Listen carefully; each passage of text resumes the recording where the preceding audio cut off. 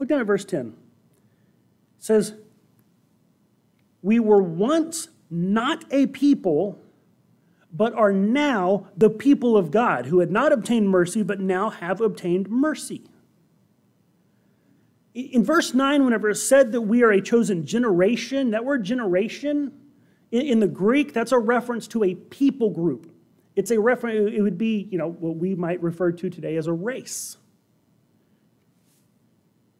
It's interesting, considering that the church is not made up of a single race, but multiple races of people. He even says right there, you once were not a people, but now you are the people of God. That the thing that we have in common that defines who we are is God.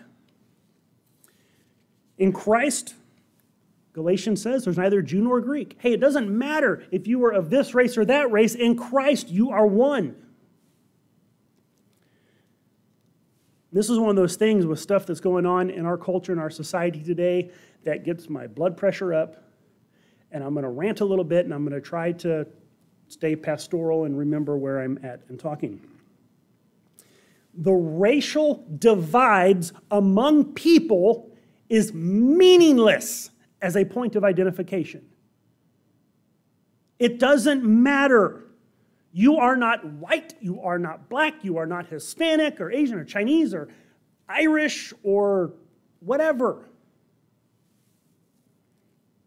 Especially in Christ.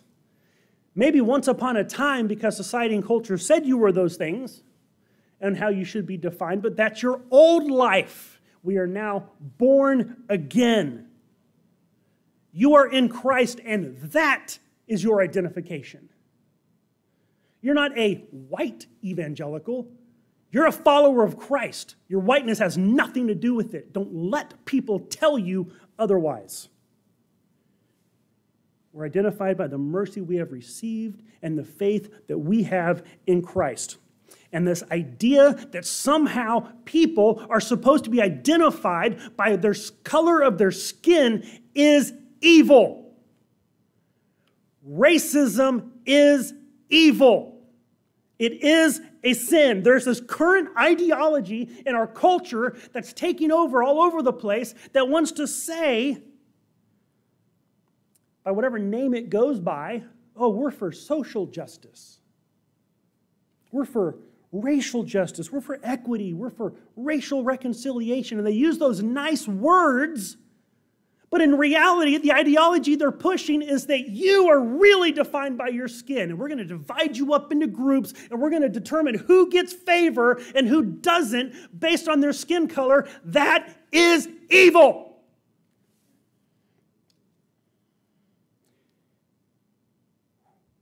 When you see someone who looks different than you, they're not.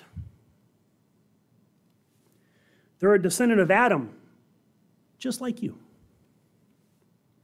They're created in the image of God, just like you. They struggle with sin and pride, just like you.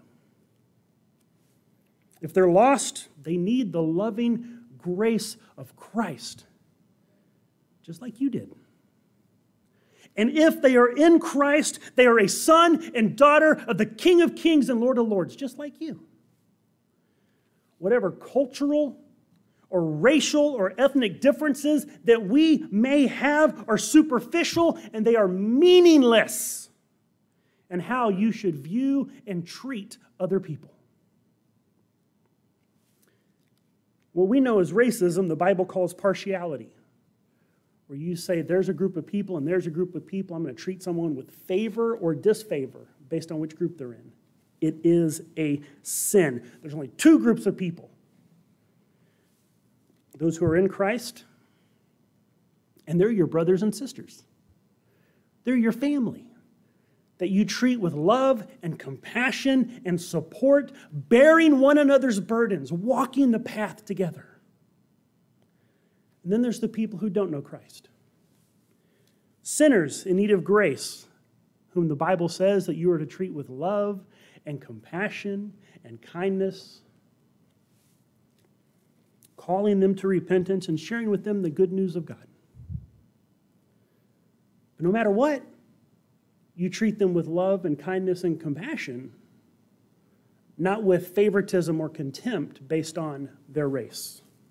We are one in the Spirit, we are one in the Lord, and we pray that our unity may one day be restored, and they'll know we are Christians by our love, yes, they'll know.